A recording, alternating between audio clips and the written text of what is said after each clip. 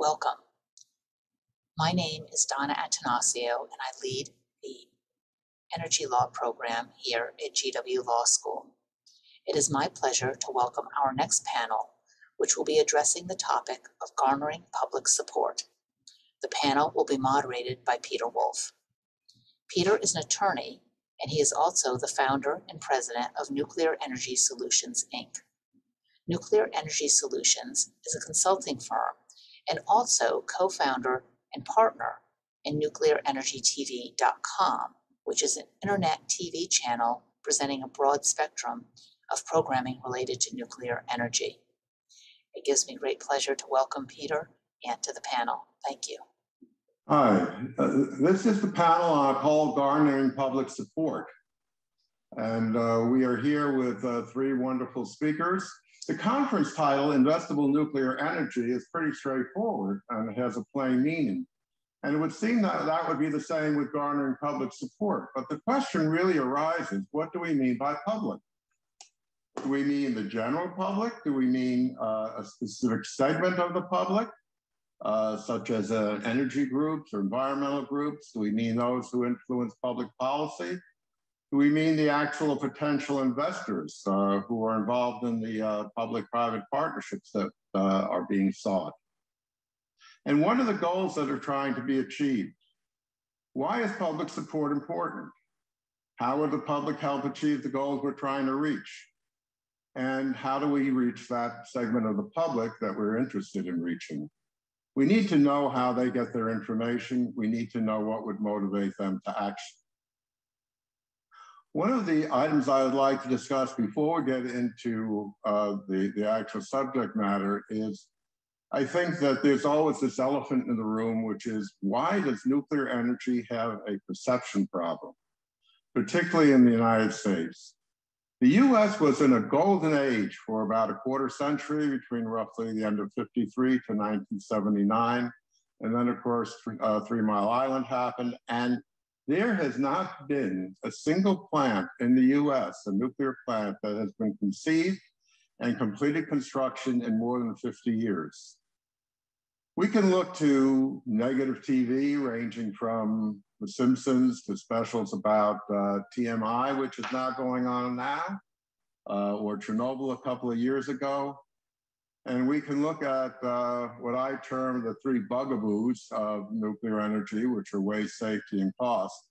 But it's really a perception issue because all these items are manageable.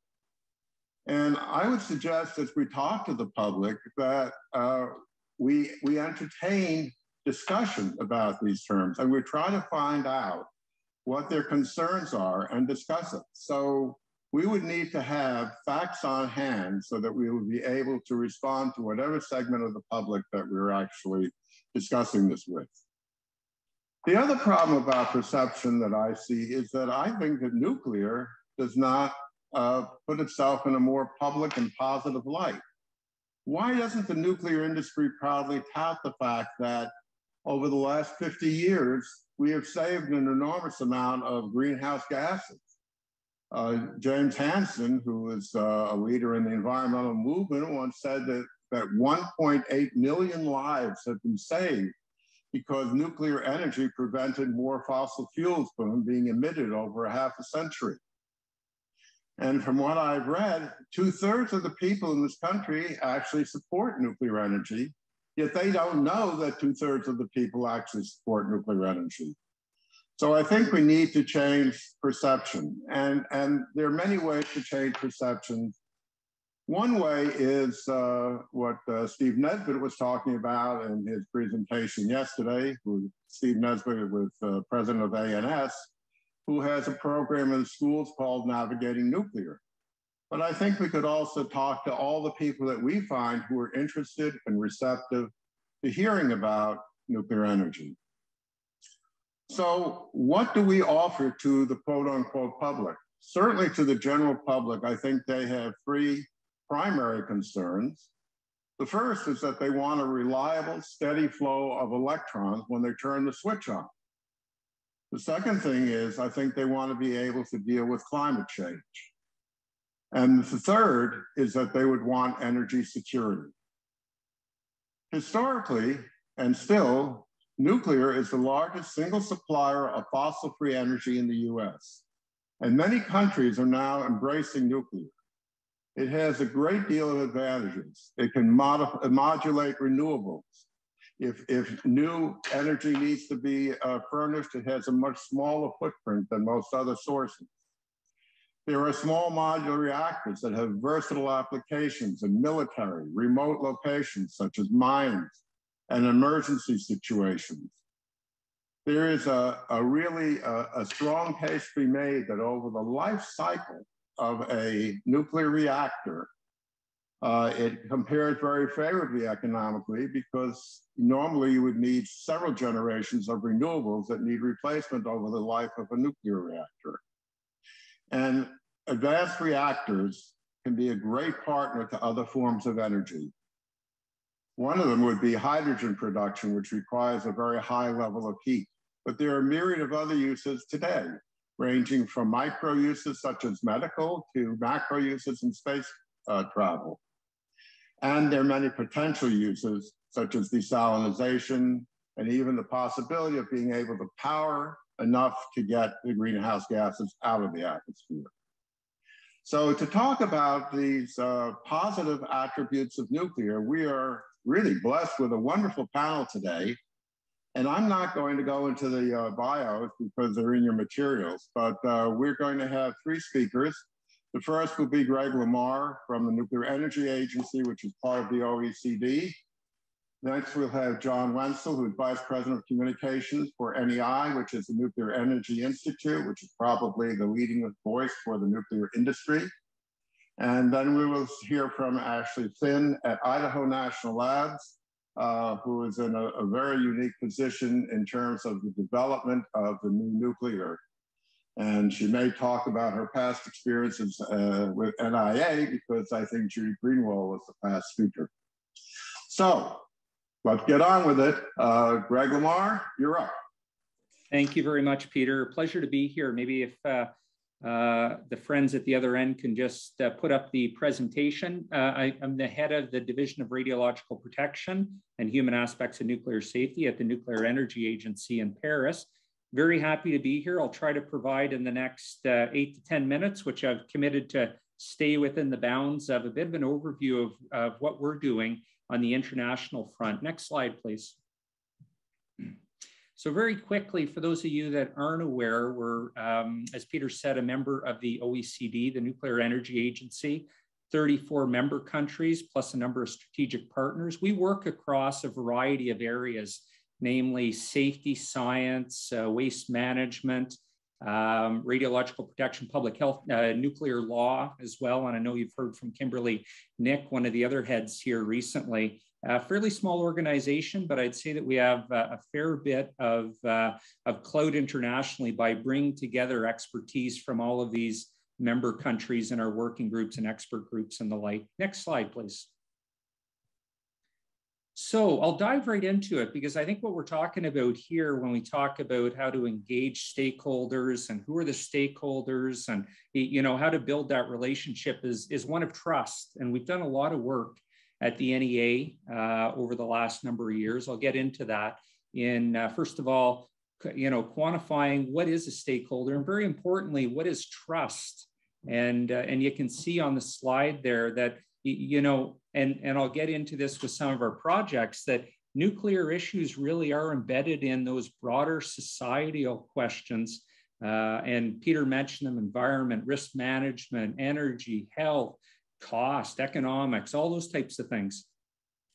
And in order for us to really move forward collectively, we have to really do, I would opine, a better job at involving stakeholders throughout the entire relationship of nuclear projects going forward, much more so than we have in the past. We've done a lot of work with our international members in moving this forward through a number of workshops and engagements that I'll get into in the next slides. Next slide, please. So a couple of things that we did. We had a number of stakeholder involvement workshops that started back in 2017. Our member countries were very vocal about the need for us to start to deal with these issues head on So what we did was hosted a number of stakeholder involvement workshops, looking at, first in 2017, the nuclear involvement in decision-making. We went from there to 2019 in looking at this risk communication, because we know that in order to engage stakeholders, that concept of what constitutes effective risk communication is a key one.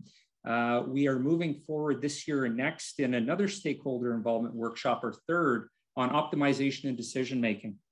What we're going to try to do is look at it across all sectors, nuclear and non-nuclear, to look at if we can arrive at a framework for an effective stakeholder engagement construct and decision-making that could be applied throughout any life cycle of a nuclear project going forward. So that's an ambitious program with webinars and some workshops this year and next. Next slide, please.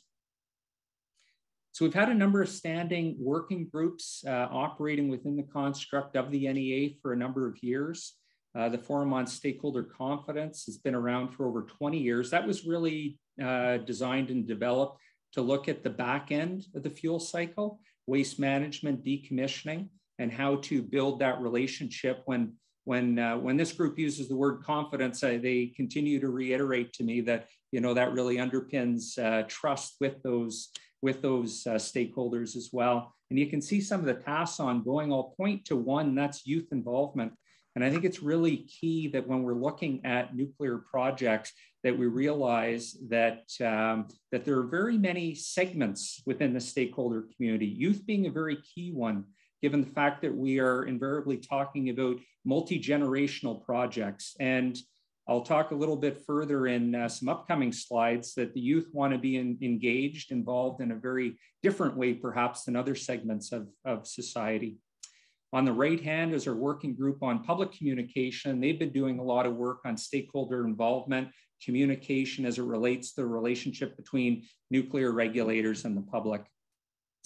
On to the next slide, we've got some of our stakeholder trust and engagement work and some recent publications. I won't go into all of those, but those are all available on our NEA website, and I invite you to consult that after the talk.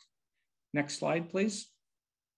So a little bit of a deeper dive on a recent public survey that I think gets to the heart of our topic on trust.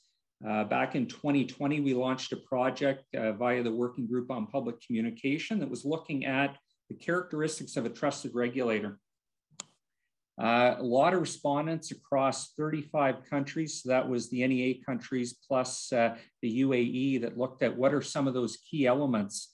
And I would put forth that although these may be specific in some cases to a nuclear regulator, I think they apply more broadly in many cases. So we will be over the coming months putting out a green booklet on that work, but then that group also wants to look at how to build and maintain some momentum on that, coming up with some practical guidance that could be applied as well. So I'll go into a little bit more detail in terms of what that survey said on the next slide, please.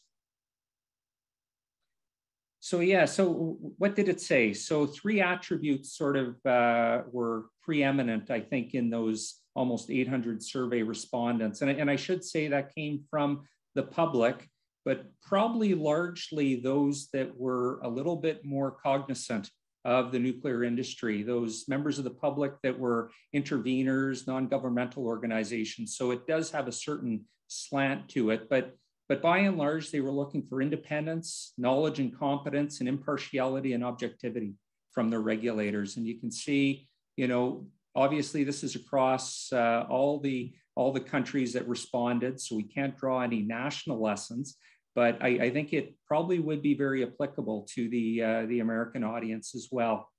Next slide, please. Interesting to compare those results across with other institutions in that as well. We can see academia, how they relate in terms of public trust with the nuclear safety regulators.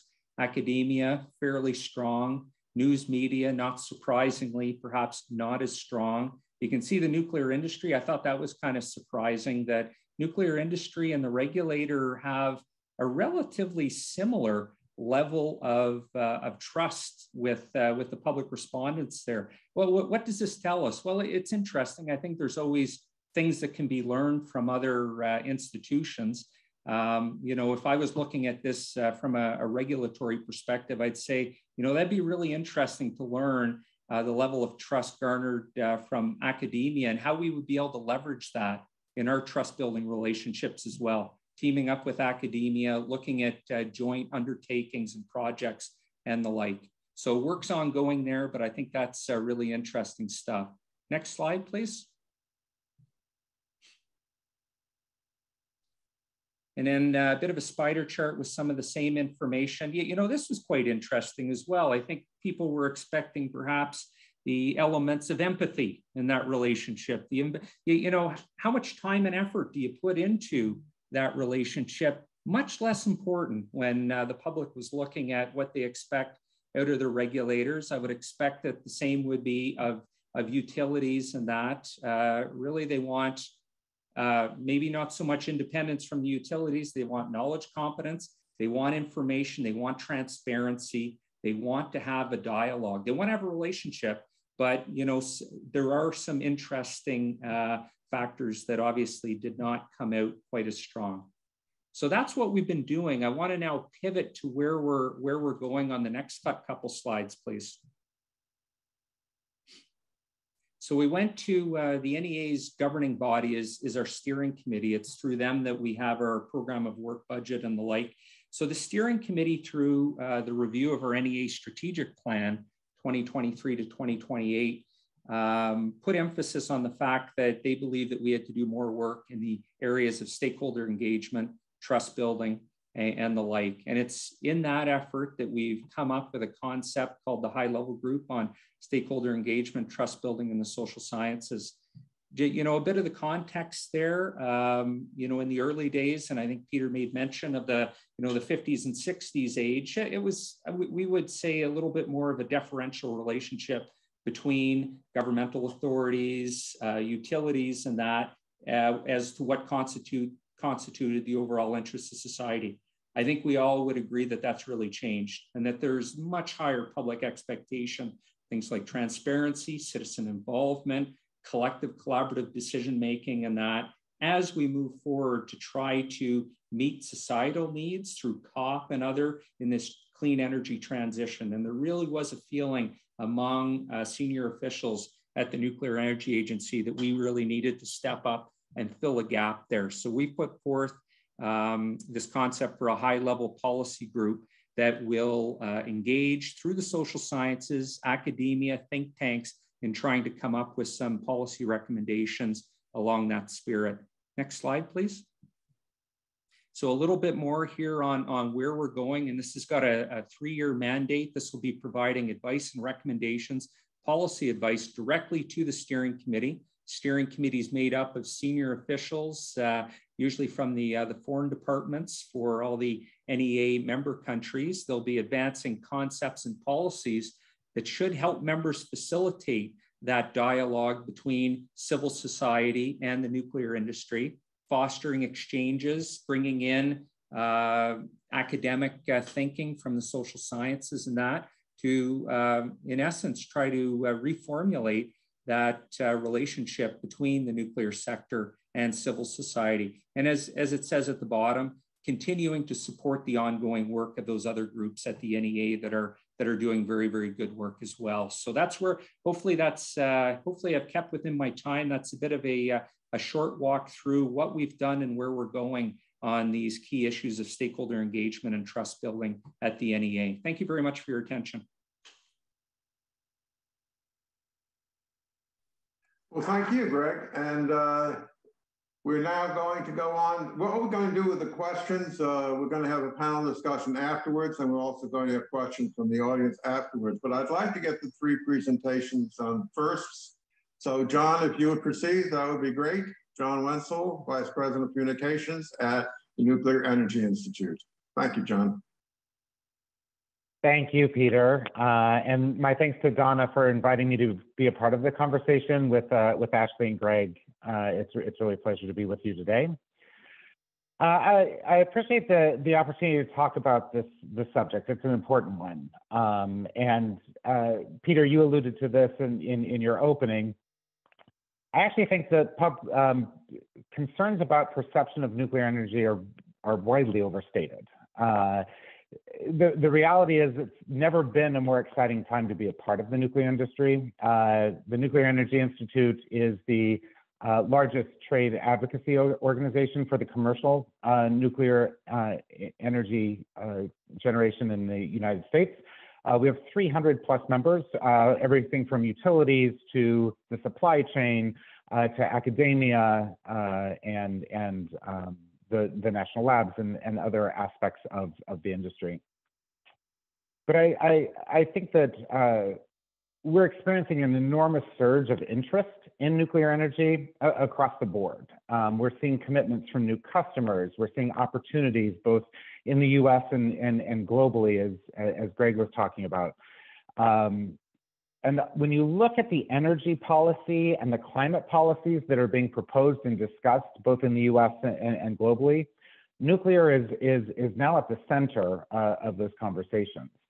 And so from where we're sitting and the work that we're doing around communication and perception, we look at what's all the pieces are and how they're coming together, right? So right now we're seeing tremendous federal support for nuclear energy, both for the existing nuclear fleet in the US as well as for the next generation of nuclear technologies.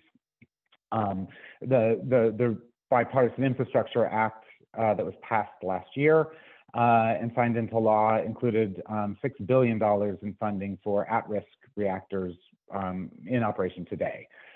We continue to see an enormous amount of interest and support and funding for moving the new reactor designs from design to demonstration and eventual deployment. We're seeing, particularly over the past 12 to 18 months, an enormous amount of support at the state level. We've had states like Illinois, New Jersey, Connecticut, et cetera, pass laws to help protect the existing fleet and make sure that carbon-free generation was available to help them meet their climate targets. But now we're seeing an enormous number of states that are preparing themselves for the next generation of new reactor technology. So we've had nuclear moratoriums have been lifted in West Virginia, Indiana, other states. We have study bills that are looking at advanced nuclear in states like Montana. And so you see a lot of interest at the state level as they look forward to not only meeting their climate goals, but in the view of greater energy security, are really looking at advanced nuclear as part of their long-term energy mix. We're also seeing an increase in private sector investment in new technologies. It's a place that we need to do more work and more education of the financial community. And likewise, we're seeing an enormous amount of support from NGOs. Certainly the climate non-governmental organizations have been supportive, and we're seeing more and more support from the environmental NGOs as well as we look at the problem in front of us, which is the changing climate, right? And making sure that we have the tools available to us to continue to make progress at reducing emissions. So when we look at kind of what's happening from a perception perspective from where we sit, we're seeing an enormous amount of support, not just for the existing fleet, but particularly for the next generation of reactors that are under development. As an example, in the state of Wyoming last year, we actually had 4 communities compete to host TerraPower's new Natrium reactor that's in development. That'll be operated by PacifiCorp. So we're now seeing communities and states compete for this technology. Now, not to say that there aren't challenges, as Peter alluded to in the opening, but I actually would start with a bigger challenge that we have, particularly in the United States, which is people don't know where electricity comes from. they don't really care where electricity comes from, as long as when you flip the switch, the electrons are there and the lights go on. And it's something that we take for granted. Now, there are some regions of the country with rolling brownouts and those types of things that, or after a severe storm when the electricity is lost, that where your electricity comes from suddenly matters. But for the most part, we don't think about where the power is coming from, as long as it works. And so it's very hard to have a conversation with a public that isn't that knowledgeable or doesn't really care about the topic. Add to that the complexity of how our electric grid system works, right? Deregulated versus regulated markets, regional grids versus state grids, peak time, base load, like all of these terms are very, very hard to digest. And so it becomes difficult to have a conversation about the power and the technology itself. The industry also hasn't done itself a lot of favors. Historically, we've put our heads down and ran our plant safely and efficiently. And that's what we did. We generated carbon-free energy, but we didn't really talk about it. And so most of the information around nuclear energy specifically, as Peter alluded to, you see on The Simpsons, right? And this is where people are getting their education. And when we did talk about nuclear, and I keep on saying did, I've been in the industry for 6 years, actually 5 years.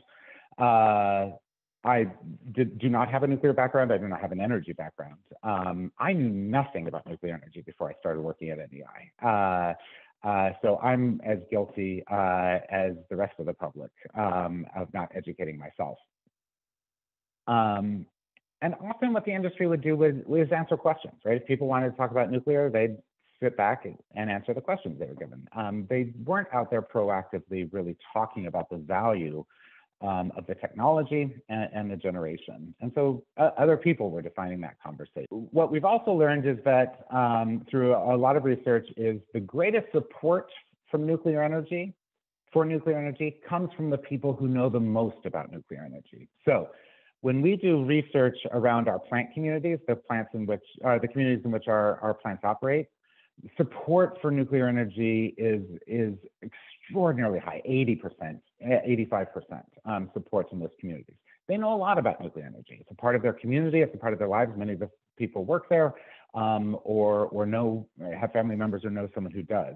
So that idea, that concept of the more you know, the more supportive you are, we've now played out in a couple of public opinion surveys over the past 3 years, right? And again, that's backed up. The more people learn, the more supportive they are of nuclear energy. But again, I come back to this idea that the perception problem, I do think is overstated. The feature of this conference is investable technology, right? And so just, I think it was earlier this week or late last week, Citi published a survey of 10,000 Europeans. So this is not the US market, but in Europe. And they found that 25% of that 10,000 person survey changed their opinion from being either uninterested in nuclear or anti-nuclear to supporting new nuclear as part of an energy solution. And it's as they learn more about the attributes about the climate, the carbon-free generation, right? The ability for nuclear to play a role alongside wind, solar, and other carbon-free sources to create that carbon-free future, not just for electricity generation, but for other applications like processed heat, hydrogen, et cetera, that the support for nuclear really grows. So that's a lot of what we do at NEI, right? We don't necessarily want to make everyone an expert in fission because most people don't want to be an expert in fission. But we are talking about nuclear as a solution to these bigger problems that we face. The changing climate is an existential threat that's facing the entire planet. When we talk about our role in helping combat that challenge, that crisis, alongside other carbon-free sources, that's where we start to see people take another look at nuclear or be supportive of nuclear. And so a lot of what we do is talk about that. Currently, energy security, after Russia's invasion of Ukraine, has become a very, very important topic. And so how we can position ourselves, how we can demonstrate to governments around the world how nuclear can help them achieve energy security are conversations that are happening now. At a local level, it's jobs and economic impacts, right? And the value we can bring to those communities. So we're seeing a lot of support generated. It is a very exciting time to be a part of the nuclear industry, and I appreciate the opportunity to be a part of the panel discussion. And Peter, assuming I haven't gone terribly over time, I'll turn it back to you. Okay, well, thank you very much. Much appreciated. And now we're going to hear from Dr. Ashley Finan. Great, thank you, Peter. I'm going to share some slides, so if you'll just give me a moment here, I'll put them up. It's great to be here. I'm Ashley Finan. I'm the director of the National Reactor Innovation Center and a division director here at Idaho National Laboratory. So I'm going to talk a little bit about what NRIC is for a couple minutes, and then how we approach stakeholder engagement and garnering public support for nuclear. So NRIC is a Department of Energy Office of Nuclear Energy program. It's a national program that was launched in FY20. It is headquartered here at Idaho National Laboratory, where I'm located, but we work with labs across the country and stakeholders across the country, as well as closely with the GAIN program, which is the Gateway for Accelerated Innovation in Nuclear, run by Christine King. And that's another DOE-NE program focused on helping innovators access the labs and move from concept to commercial product. So we're really working to ensure that this deep bench of expertise and facilities and capabilities at the national labs is put to the best use to partner with the private sector to move these demonstrations to reality. Part of our vision is to assist with the demonstration of at least 2 advanced reactors by the end of 2025 in order to reestablish US nuclear energy leadership with these advanced designs, and to support commercial advanced nuclear by 2030 to be able to contribute to abundant clean energy globally. We're also working to prepare the Department of Energy for ongoing innovation in nuclear. One of the things that I think we've seen is an early period of rapid innovation and demonstration, and then a period of about a half century where we had more incremental improvements. But now we're back into this rapid innovation and really disruptive innovation period of time where advanced reactors are seeking to really address the feedback that we've received over the past half century to meet the needs of society and to address concerns and to try to move forward in a way that will meet the needs of the grid of the future and the energy needs of the future. So NRIC is working to achieve our vision through our mission to inspire stakeholders and the public, to empower innovators to test and demonstrate their technologies by enabling access to the national laboratories, and to deliver successful outcomes through efficient coordination of partners and resources, really working with all the stakeholders to row in the same direction and help make these projects a reality. And I see these as being interrelated, because as we empower the private sector, we'll be able to deliver those successful outcomes in partnership with government. And that's important to being able to inspire the public, because while there are skeptics, as John just described, there are a lot of folks who aren't necessarily negative on nuclear, but they want to see the proof that it's going to happen. You know, they're hopeful that advanced nuclear and nuclear in general might help contribute to addressing our environmental and energy challenges, but they need to see the product. They need to see that these demonstrations are successful and that we have something that's going to work. So that's what's going to make the big difference at the end of the day, is showing people the technology works and showing them what it can do for them in terms of clean, reliable, affordable electricity and other energy sources like hydrogen, like thermal heat, things like that. So our program, I won't go into all of this in detail. This is to lay out the NRIC program on one slide. We started with a gap assessment to identify needs to achieve successful demonstration, and we've built a program out of addressing those gaps. And that includes demonstration test beds where innovators can come to demonstrate their first of a kind technology. It includes plugging some key gaps in experimental facilities. It includes modeling and simulation, work with the regulator, both the Nuclear Regulatory Commission, the Department of Energy, and then some hard work on the National Environmental Policy Act and how we can start NEPA earlier and make sure that we put enough time and effort into it, but do it in a way that we can begin earlier. And that's been something we've been working with innovators as well as the DOE on. We have some key tools for innovators that help them access the national laboratories. And then we have some projects in addressing costs and markets, because we want to be sure that as we develop and demonstrate these nuclear technologies, we also bring in the types of cost-saving technologies and market applications that will make them relevant and scalable in the future. And while that doesn't necessarily address safety and waste, those are being addressed as well. Cost and markets are critical to garnering public support. That's one of the major concerns. We're also working to be proactive in impact management. So I mentioned we're working hard on NEPA approaches, and we're also looking at where we have sites that we're considering for demonstrations and experiments. We're doing cultural and biological resource assessments. We've completed those early on to check for any sensitivities that we need to avoid or mitigate. And then we have advanced reactors that have different fuel forms. So we're doing the research work and the logistical work to understand how we can package and store and move and manage any of the byproducts of those advanced reactor demonstrations. And engagement and communication is a focus for us. This is a picture of a test bed. I won't go into detail because of our time, but what we're doing here is taking a dome that already exists at Idaho National Laboratory that used to host a sodium fast reactor, and it's now empty. We're refurbishing that so that we'll be able to host private sector innovator demonstrations of microreactors in this facility by the end of 2025.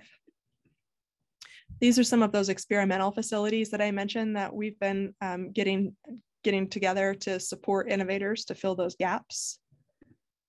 And so that's a brief overview of the NRIC program. Now I'm going to say a little bit about how we think about stakeholders. And one thing that we start with is that we think about stakeholders in a more expansive way than some of the conventional approaches. In the past, a lot of the external stakeholder considerations have focused on the federal regulator, the state regulator, and the DOE. We think it's really important that we expand that to include all of the key groups that have an interest and an influence on these types of projects. So that includes local elected officials, environmental groups, businesses, community organizations, and folks in the community. So that's where we start with, that's where NRIC starts in our engagement.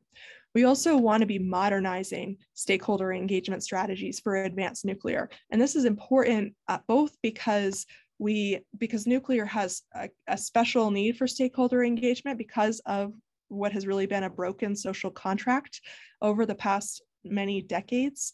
And we've heard about that earlier in this panel, so I won't belabor it, but I'll just postulate it at this point and note that we need to fix that advanced reactors are not somehow immune from that baggage, but also that we're looking at new deployment models where advanced reactors will be smaller, they'll be more versatile, and they're going to be deployed in applications that are new, not only central power generation stations run by nuclear utilities that exist today, but applications where they're going to be implemented by utilities that don't have existing nuclear or implemented in industrial applications. And so where today the stakeholder engagement function is owned by the nuclear utility and managed by the nuclear utility, as we move forward, we need a stakeholder engagement function that travels with the nuclear power plant and could be used effectively by any owner operator or by any community and user of this advanced technology. So we think that we need to do technological innovations, sure, but also these important innovations in how we interact with society. And so we're studying some of the industries that do today and have in the past used a much more participatory approach to community engagement and stakeholder engagement. And we're working particularly with the University of Michigan to evaluate those successes and learn from them and develop some best practices. In terms of our engagement right now, we also have some key tools on social media and the web. I mentioned the University of Michigan work with their Fastest Path to Zero organization. And then we have an effort where we're hoping to have some university grants for social science efforts in advanced nuclear siting efforts, where we really would like to see more of a quantitative focus on environmental justice. And we lack some of the key metrics to allow us to evaluate environmental justice impacts of nuclear power plants. So that's an area where more social science research is needed. And through the Nuclear Energy University programs we have had a call out for grants to award grants in this area and had some really promising proposals. So I'm looking forward to seeing that work done over the next few years. Finally, we've developed a siting tool for advanced nuclear development. This is really for innovators to be able to compare sites around the country, and it looks at technical and safety aspects of sites, as well as economic aspects and legal aspects of sites relative to moratoria and relative to nuclear sentiment in a given area. So that's something that innovators can use to get a better understanding of how a site might look compared to another one, both in terms of economics and safety and nuclear sentiment. So those are that's the conclusion of my slides. I'll just wrap up by saying that NREC sees this area as being very important. And we think that while we may not be able to convince everyone to support nuclear, there's a lot we can do to improve on the practices of the past and to engage with stakeholders who were historically neglected, but have a lot to offer to this conversation to help us improve as we move forward. Thanks very much for the ability to participate in the panel, and I'll hand it back to you, Peter. Well, thank you very much. Those were three great presentations. Unfortunately, we're a little short on time. So rather than starting the whole panel discussion, I'm going to ask each of you a question that has arisen, at least in my mind, and hopefully that will be beneficial for the audience. Starting with Greg, one of the things that I find so intriguing about NEA and the OECD is that you sit there in France, which is obviously a country that employs nuclear almost exclusively or certainly predominantly as an energy source, and your next door neighbor is Germany, which is trying to shut down their reactors.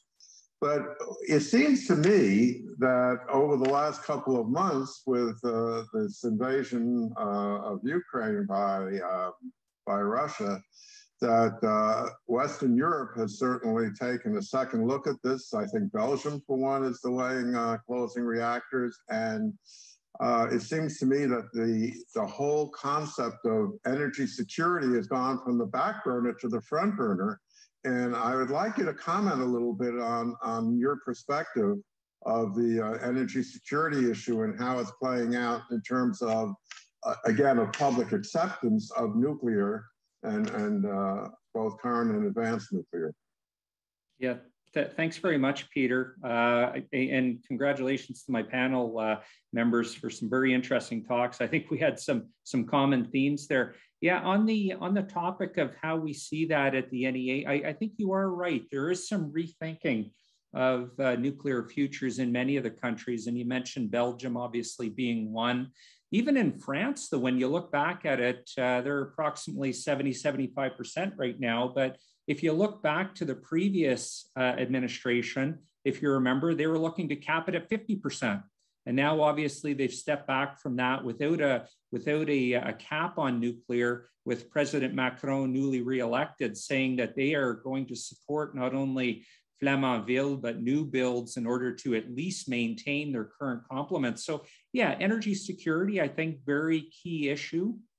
due to, you know, among other factors, the war in the Ukraine, and a lot of Western countries desire now in a more purposeful way to you know, get off of Russian gas and oil and become a little bit more energy secure in their own domains. But also, we can't overlook the big impact of the environmental movement, COP, IPCC, climate change. I think even before Ukraine, that was having a very big impact on the views of elected officials and their populace in terms of the role of nuclear in meeting these larger societal needs. I think some of my panelists talked about values and that sort of stuff. And you know, you talked about the bugaboos, and I think those have to be addressed. But I think societal values have pushed nuclear back onto the discussion board as a very viable means of achieving some of those climate targets.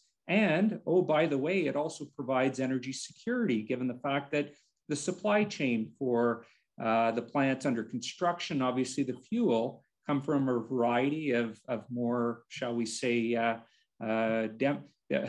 democratically aligned countries in that. So there's a lot to be offered, I think, and there's many factors that are playing into a renewed interest across the NEA member countries, with the exception of one or two, of really looking strongly at either building new, or at the very least, you mentioned Belgium. I think Switzerland's another one that's looking at extending the life, because economically, one of the other groups here at the NEA does a lot of work on the economics of nuclear. And those of you that have studied it know that a life extension of an existing nuclear power plant is one of the most economical means of low carbon generation for the next 20 or 30 years as well. And that factors into it. So I hope that answers your question, Peter. Thank you very much. Thank you very much. John, I'd like to ask you a question. You know, it's interesting because NEI has been traditionally the proponent of Generation 3 reactors, and a lot of people are talking about the Generation 4 and the advanced reactors, and it's really exciting to see how the support is generated for these new reactors. But what's even more intriguing, and this is the question that I'd like to ask you, is we're seeing a change in public opinion, even in California, which is noted for sort of being at the forefront of the environmental movement. And from my understanding, Diablo Canyon services 3 million homes. And when you have blackouts in the state, it doesn't seem to make a lot of logical sense to close the reactors, yet they were about to do that. But now even the governor is willing to take a second look, and I think many other people are willing to take a second look. So I'm curious, from the standpoint of NEI, how does one go and, say, generate more public support or provide information to people who are interested in, again, the steady flow of electrons and preventing blackouts in advocating for the continuation of the operation of Diablo Canyon? Yeah, so I won't speak specifically to Diablo Canyon, but at the root of your question, I think is an interesting one. And I'm actually going to pull on my background, right? So I spent 25 years working for multinational advertising and PR agencies, right? Reaching the entire public, every member of the public, is just not done, right? Everybody focuses their message and their goals and their metrics on segments.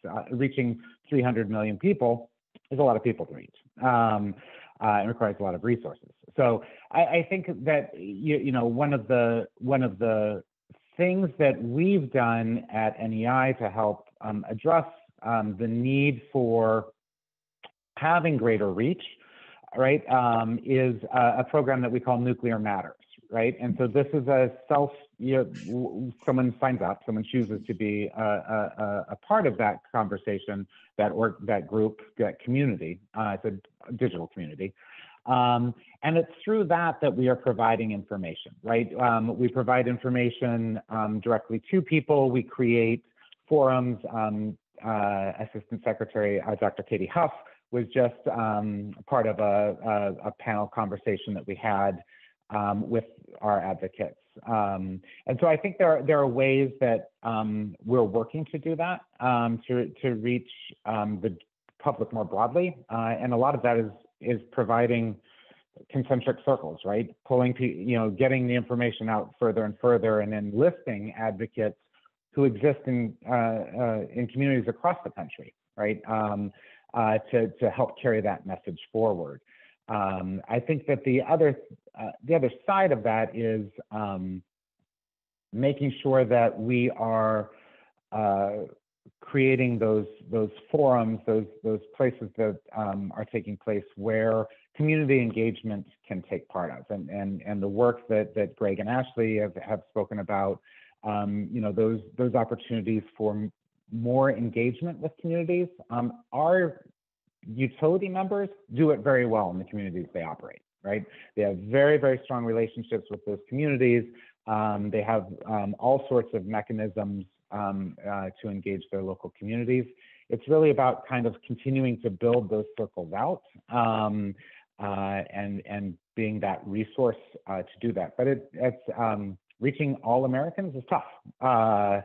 And so I think that what you're seeing, though, in California, in Belgium, which Greg mentioned, is when you stop looking at a technology-focused approach, right? I like wind. And really look at what the challenge is, because we have lots of evidence all over the world. When you close down a nuclear power plant, it is replaced by fossil fuels.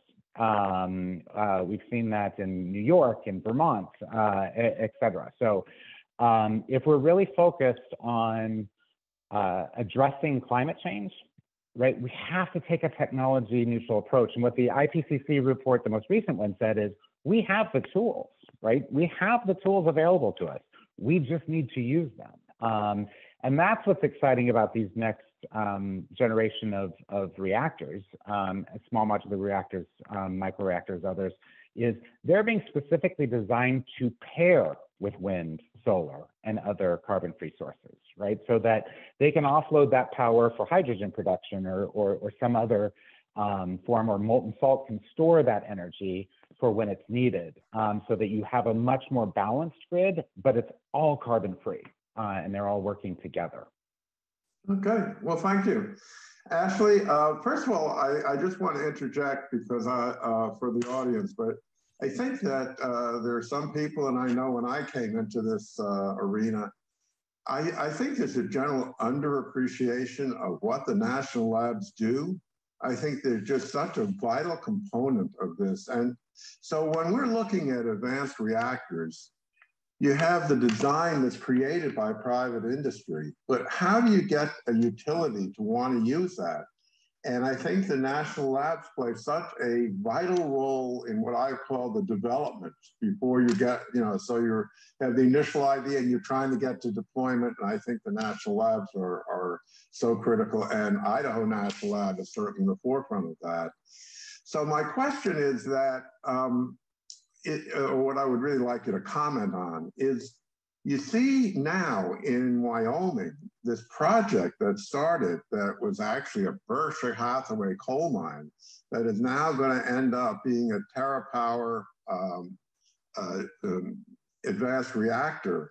And Idaho National Labs has a great role in that. And I thought maybe you could describe to us the role of Idaho National Labs in getting some of these advanced reactors through the development stage to deployment.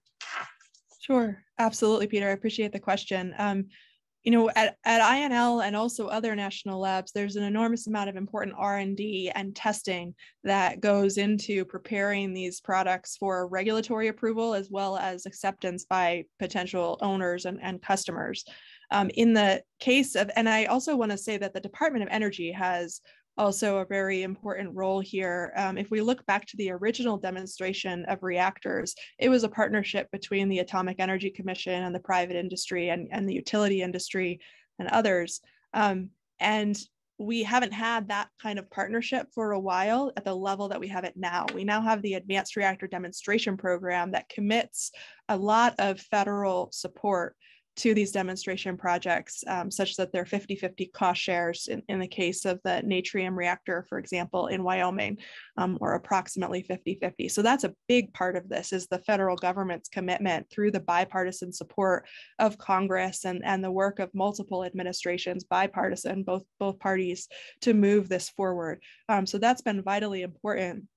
The Idaho National Lab in particular on the Natrium project plays a very important role in qualifying the fuel. Other things as well, but I would say the largest thing is that we have the Advanced Test Reactor at Idaho National Laboratory, which is where the fuel for Natrium will be irradiated and qualified and shown to the Nuclear Regulatory Commission that it can meet their very high standards. And that's a crucial part of getting to a commercial product, and that's where INL plays the biggest role right now. I'll just also highlight digital engineering is an area where it's important to apply digital engineering in ways that the nuclear industry historically has not in the US, but other industries have successfully, and that can drive much more reliable construction cost and schedule outcomes. Yes, but I think that this is really critical, because I think it's great to talk about advanced reactors, but I think when the public is able to see one in operation, I think that is going to be a lot more convincing than reading about it. I would love to go further. I don't know if I can, Don. I don't want to invade the time of my friend Larry Brown. So I think, unfortunately, we're going to have to conclude. And I want to thank the panelists. I'm sorry we couldn't get into more interaction, and I'm really sorry we couldn't take questions from the audience. But as I said, I don't want to invade the time of the next panel. So I want to really thank you, Greg and John and Ashley. 3 great presentations. I really hope that the audience appreciated it, and look forward to seeing you soon down the road. Thanks a lot. Thank you so much. Thank you. Bye-bye.